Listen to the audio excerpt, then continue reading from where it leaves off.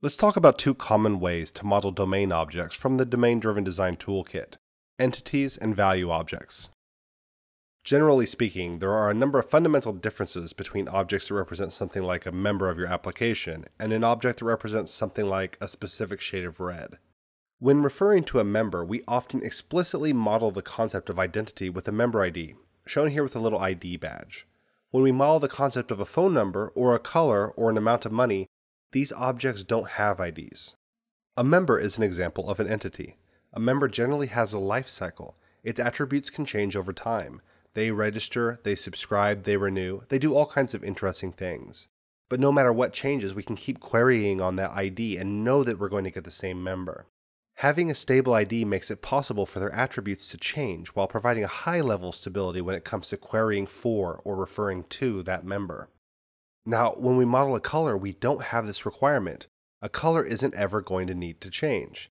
This isn't to say that a member's favorite color won't ever change. A member has a life cycle. Its attributes are expected to change. A member can change their mind about their favorite color and still be the same person. However, a certain shade of the color red can't change to a different shade and still be the same.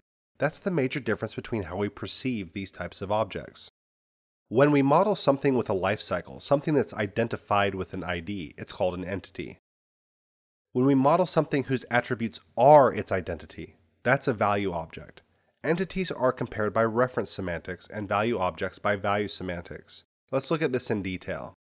When comparing two members for equality, what algorithm makes sense? Are they the same if all of their attributes are the same, or are the members the same if their IDs are the same? What about colors? Are two colors the same if their attributes are the same, or do we compare identity? You can see how objects like members are compared by ID, where objects like colors are compared based on the value of their attributes. Two objects refer to the same member if they have the same identity, no matter how different their attributes are from one another. However, two objects refer to the same color solely based on their value of their attributes. If you change the amount of red in a mixture, then suddenly these two objects represent different objects.